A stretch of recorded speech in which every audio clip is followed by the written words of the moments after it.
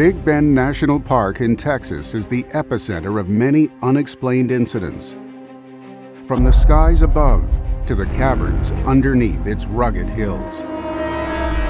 Some believe the area has been visited by an extraterrestrial species known as Nordics for their Scandinavian features.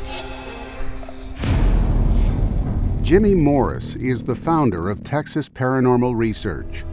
The Nordics, I believe, are extraterrestrial human hybrids.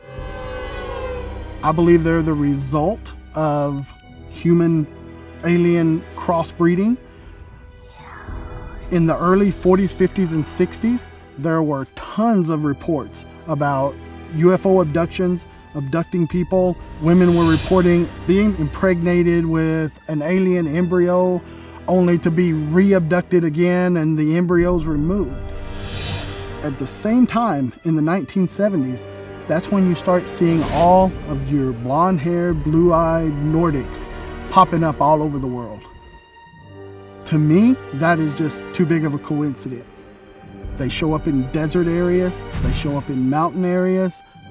We believe they have some type of technology that can shield them from our sight.